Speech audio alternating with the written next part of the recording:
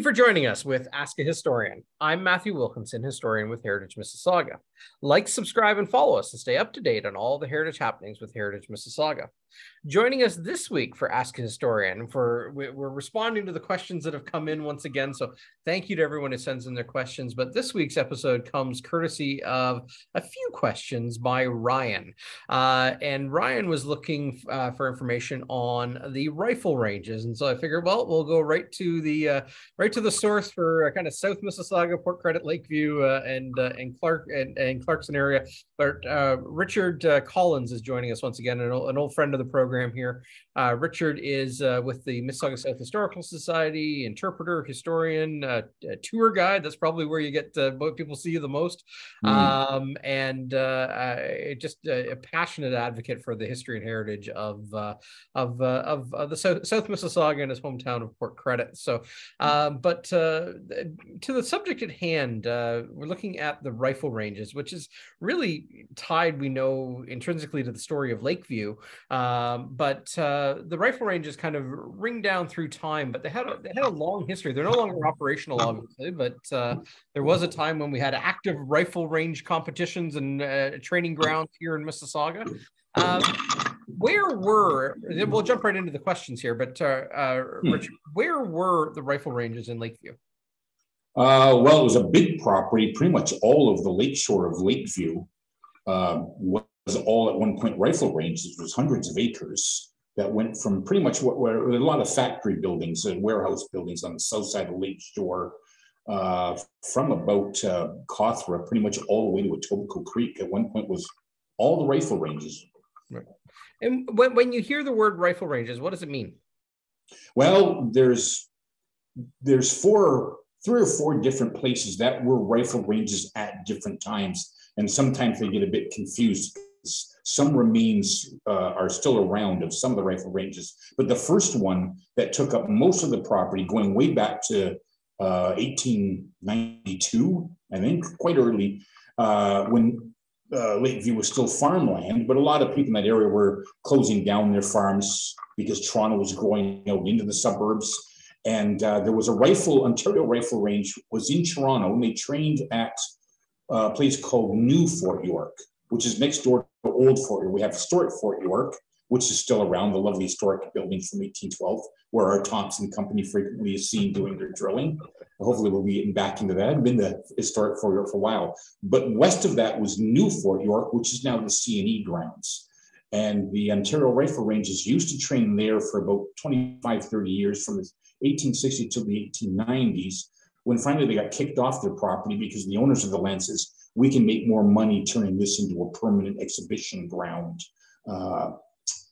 And so they were more or less kicked out, said you can't be firing your rifles in the city area, and whereas people were complaining about the noise, there was obviously safety concerns. And so they decided if they're going to get out, they're going to have to find some place that's a little bit rural, but still close enough to Toronto and still easy enough to get to. Keep in mind, there are no cars in the 1890s. So you got to be close to the railway tracks or the radio tracks if you're going to take the train out.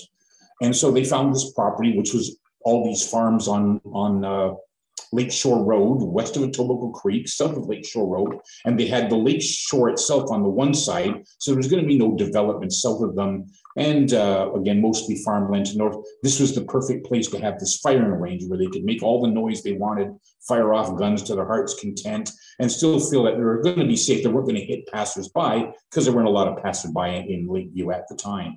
And so that's how the Ontario Rifle Association started.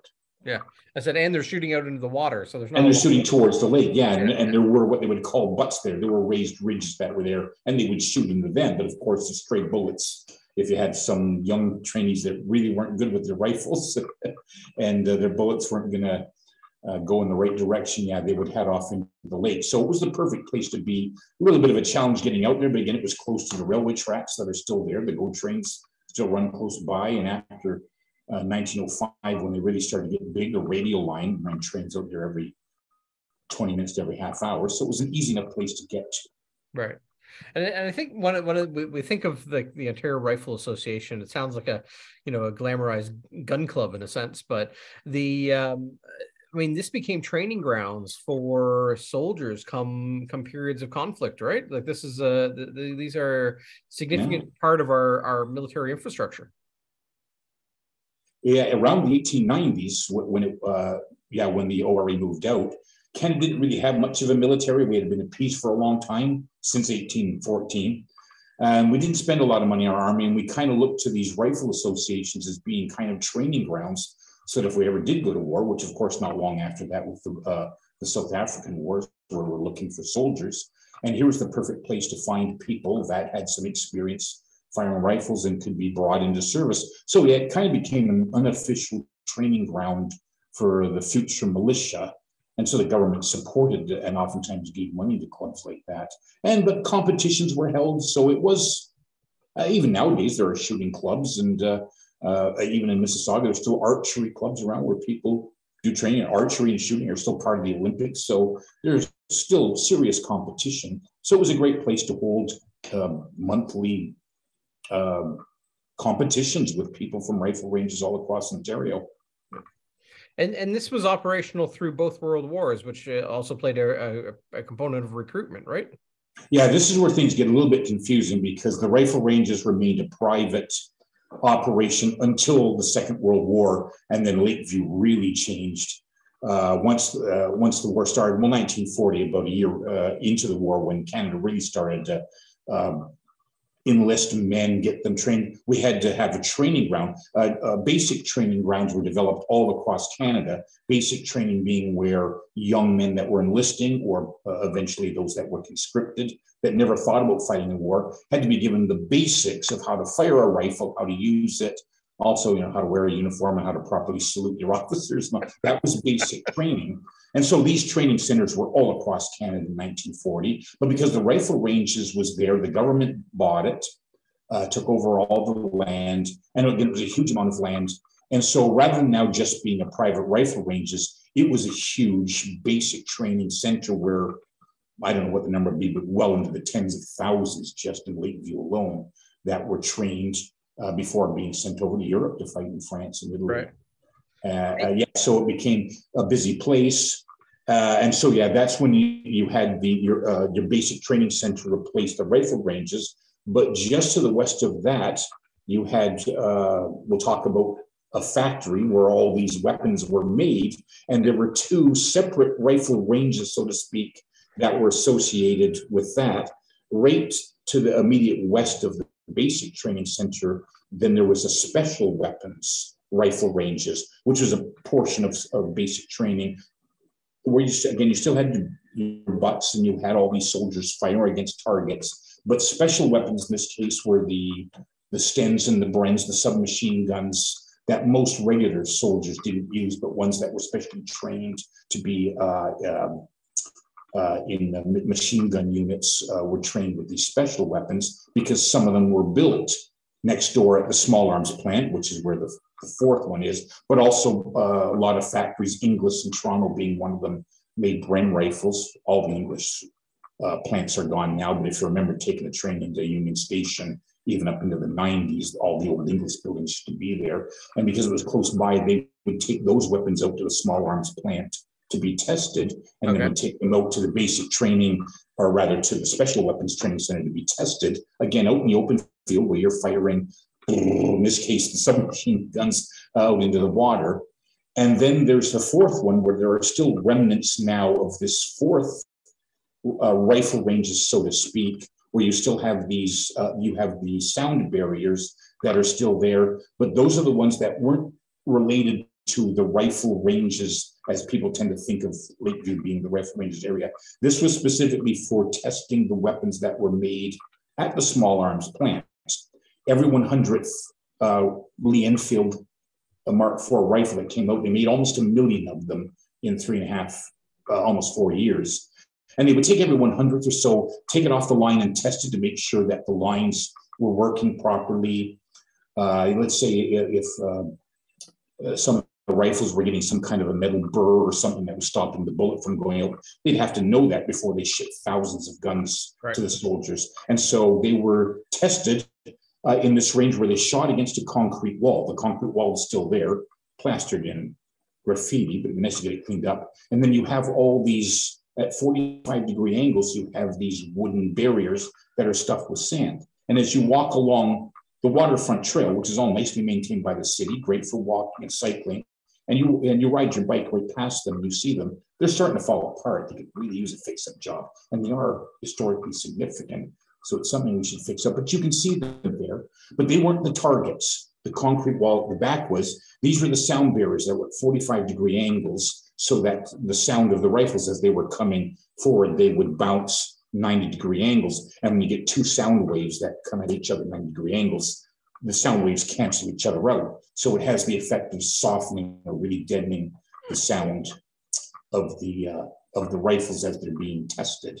And so that's that one. That's what they're there for. In fact, they might have, I'm not even too sure they went up during the war. They may have gone up after the war, because there wouldn't be really much of a need for sound barriers at the small arms plant when you had a special weapons training center and a basic training center in hundreds of acres to the east of it, going 24/7 during the war. And it's possible that when all this private development, all these residences went into Lakeview after the war, the small arms plant continued to make weapons even in peacetime. It ran till 1975. So for 30 years after the war, this small arms factory in Lakeview was still making weapons just, for peacekeeping forces during Korean War, things like that. And so I think that may have been when they were put up, so that people were complaining that the rifles being tested were awful noisy in the neighborhood. Yeah, you know what? Thank you, and that was a beautiful segue into what Ryan's second question was. There was on the wooden walls along the waterfront trail,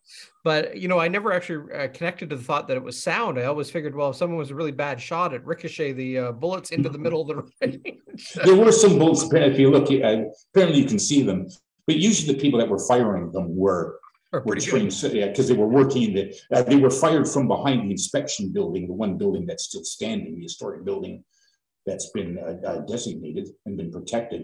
And so, chances are the people that were regularly firing these Mark IVs that were coming off the line were trained, and they were pretty good at not having stray bullets. But I'm sure the occasional one must have gone astray. But I know it was mostly to deaden the sound of the constant firing of the rifles. You mentioned the concrete wall, which is kind of the backstop, if you will, of the small arms limited rifle range.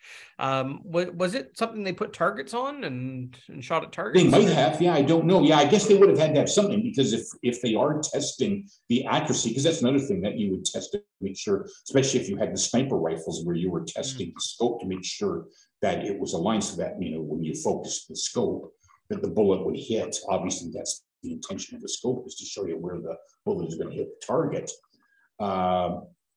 There's no photographs of them as far as I know of that building, but I'm assuming, there must have been some kind of targets that could be replaced to be tested. But if anyone has any photographs, I'd love to find them somewhere. A lot of photographs have taken, as you know, Heritage Mississauga has a huge collection that the National Film Board took of the interior of the buildings of the women working in factories. But not that I know of much about the actual testing of the rifles outside. No, you can. We'll show an aerial here, but there's aerials where you can see the baffles at 45-degree angles. You can see them clearly. But so just to lay the land, then the ORA has, I believe, correct me if I'm wrong here, but it had a short range, a medium range, and a long range. So it had 3 rifle ranges associated with the ORA when it began, and then they added a special weapons range as well. During the second, during the Second War, the special weapons, was specifically to test the Brens and the Stens, the submachine guns. There might have been different ranges. I'm not sure why, although I think maybe if it was the Ontario Rifle Association, just like any kind of club, there's probably different types of pistols and rifles. And so you have people that are shooting with rifles wouldn't be competing with people that are shooting with pistols and things. So you probably have short, medium, and long range, depending on the type of weapon was your preferred competition rifle. So they were located towards Cawthra Road on the south side of Lakeshore, right? And I remember recently talking to Chris Deckley, who was very much involved in getting the one building across the street, the Lakeview Park school saved, and she talked about her dad during the Depression and the First World War, Second World War rather. Yeah, he was one of the people that changed the targets on the butts. And she remembered, oddly enough, yeah, kind of facing towards the road, which seemed counterintuitive to me. I thought they would be facing the lake, but she definitely remembers her dad would be one of the people that would go in and regularly change targets because, of course, as they got shot up in competition, they need to be replaced. Right. And so obviously they're not operating now. What? Yeah, the Rifle Association. I think the last competition I was able to find, looking through the old Port Credit Weeklies, where they would keep the scores, seemed to die off by the late 70s. I think by 1957, 1958, the competitions. Well, and then the other thing that happened was that around that time is when Toronto Township, as it was still at the time, Mississauga passed, was having problems with its taxes and realized they needed to get more industries in town. This is when Mary Fix was elected as our first female reeve, and one of her big goals was to take the burden off all the farmers and the residences who were paying taxes and get more industries, more factories here. And the Rifle Ranges was the perfect place to sell off to put it. And so there's a lot of factories and warehouses that date back to the late 50s and early 60s that were put up at that time. And I think that's another reason that pretty much prevented the competition, is that the township saw that there was a better use for this land, a more financially productive use of the land, if not necessarily a better use, in closing down the rifle ranges and converting it into industrial land. You also had the tragedy there of the young boy Raymond McGinnis, who lost his life on the rifle ranges. Do you know I read about that story in Vernon May Weeks' book. Yeah, I remember hearing more about that from you. I remember you telling me about that. McGinnis was his name, and I don't maybe you remember the story better than I do. I think some of the kids were just known for playing that area. I don't know whether it was a grenade or something, because the Small Arms Factory didn't make grenades, but they did. There was some photographs from the National Film Board where the women were filling up other things other than rifles, putting gunpowder. And so I guess maybe at one point there were women whose job was to fill grenades with gunpowder and pack them on and ship them over. And so maybe an errant grenade, I don't know how it got out into the field, but I guess the kids were playing and they saw this green pineapple looking thing. And unfortunately, whatever they did with it, it exploded. He was killed. I think they were injured. That was 1957. Raymond McGinnis. It was I want to say he was 11 or 12 years old. And that was one of the things that really started to get the public against having, this active military use within a residential area, really. That's right about the time that the factory started going up. Yeah, so that was probably something that the township was thinking about, but having some young kid get killed so tragically, almost certainly got the public behind. Let's get rid of the rifle ranges. I was gonna say it was a perfect storm to push them out of town, really, and kind of. So I always when I hear people talk about it, it's the rifle ranges and the idea that it's plural and there were many and over a long period of time really do speak to a portion of the history of Lakeview and kind of that idea how the waterfront was never really open to the public. No, that's the one thing I've been thinking about with this new development that's going in, that the city developers should actually go with some kind of promotion where, for the first time in over a century, the people in Lakeview will actually get their lake view back, because it's a community that's never really had a view of its lake. It was either the rifle range, which of course were obviously closed off to the public for safety reasons, and then it was converted over to war uses, and became barracks for a while, and then finally replaced by industries, and then the big hydro thermal electric power station was there. And the poor folks of Lakeview never really had access to their own lake, and now they're getting it. Well, we also have to remember that really short-lived but significant story of the barracks buildings being taken over for emergency housing following Hurricane Hazel, right? The SHEP use there for. Oh yeah, even before, they were used when people lost their housing during Hurricane Hazel, but they were first used after the war when a lot of veterans were coming home, and a lot of them had spent 3, 4, 5 years over in Europe fighting and didn't have their own homes. And now that they're discharged as veterans and they've got a good pension for being veterans, but now they need places to live, but the places they live aren't there anymore. And so they need no homes. And yes, so a lot of the barracks were converted, but they weren't really suited for families because, again, barracks is where you might get 10, 12, 16, 20 men in one room, sharing 20 beds. But that's not suitable for a husband and a wife and a couple of kids that are looking for housing right at the end of the war. And so, yeah, it became quite a contentious issue. The government saying, well, we can't afford to. Well, part of the problem is that they left the problem with the townships to have to pay for this because, again, looking even nowadays, it's the responsibility of the region of Peel to make sure that there's enough housing for low-income people. It's not really a provincial or federal issue, but the township Toronto at the time saying, well, yeah, but you're the guys in an odd sort of way who won the war, which means you're responsible for these people coming back. And so really the federal government should take some kind of responsibility. And finally they did, but you did have that period in 46, 47, 48, where there was a lot of bickering between the levels of government as to who should be paying to house all these veterans that were coming home. Yeah. And it finally got solved by developments like Applewood Acres, that came in the late 40s and early 50s, in which homes, like real homes for families, started to get built for veterans. Yeah. I was researching a property today that connected to the 1946 Veterans Land Act, which was the 2 acres and freedom idea, this idea of these little 2-acre plots of land that the Veterans Land Act would buy and make available to returning soldiers. And right along Cawthra Road in Lakeview was where all these properties were created as a subdivision of the Cavan Farm for the Veterans Land Act. So, but it ties into this, right? Those returning soldiers coming home looking for. Yeah, and a lot of those homes that are in that area, they almost certainly date to right after the Second War. So that's where they would have hosted them. Yeah, well, so Lakeview, it's got, even where people are still living, a lot of history connected to the wars. Lakeview is really, really important center across Canada for Canada's military effort in the Second War, and even factor the Air Force in there too, because while most of that activity took place out of Malton Airport, which is where Pearson is now, but they still had to drop their bombs somewhere, and the only place to drop them safely was out in Lake Ontario.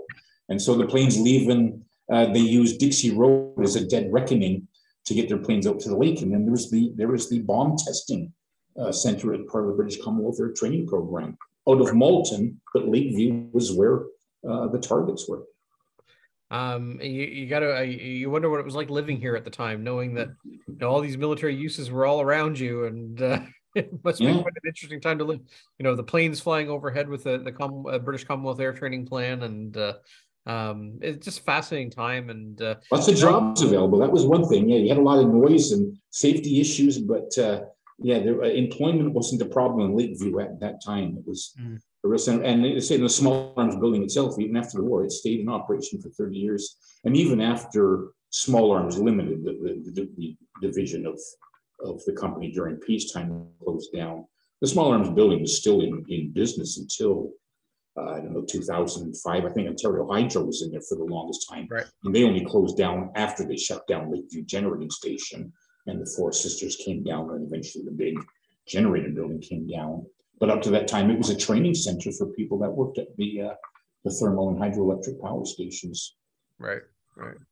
No, it is a fascinating story. And just, recommend anybody who wants to learn more, Vernon May Week's book on Lakeview. There's a volume 1 and volume 2 that capture kind of these community stories, the rifle ranges, Small Arms Limited, but there are so many more resources out there. But we haven't even touched on the aerodrome. The aerodrome was part of this property complex for a period of time. Maybe we'll do another episode on the aerodrome somewhere down the line. But great stories about the aerodrome too, and some of the people that work there, famous people that we don't realize. There we go. We'll lived in Mississauga, so keep that in mind. We'll segue this into another episode on the aerodrome. So anybody interested, down the road, we'll do another interview on the aerodrome. But the rifle ranges were a significant component, and really one of the ones that has relatively disappeared off our landscape. But for a long period of time, from the 1890s into the late 1950s, we had operational firing ranges right here in Mississauga in the Lakeview area. So Richard, thank you for sharing your knowledge, your passion for this with us. I know it's something you love to talk about, and I really appreciate your time here. So thank you, everyone, for joining us for another episode of Ask a Historian. Send in your questions each and every week, and we'll continue to explore the history, the fascinating stories of the city of Mississauga. If you have questions specific to Richard, we'll get him back on as well. But like, subscribe, and follow us, and stay up to date on all the heritage happenings with Heritage Mississauga. And we'll see you next week on another episode of Ask a Historian. Thank you, Richard. Thanks.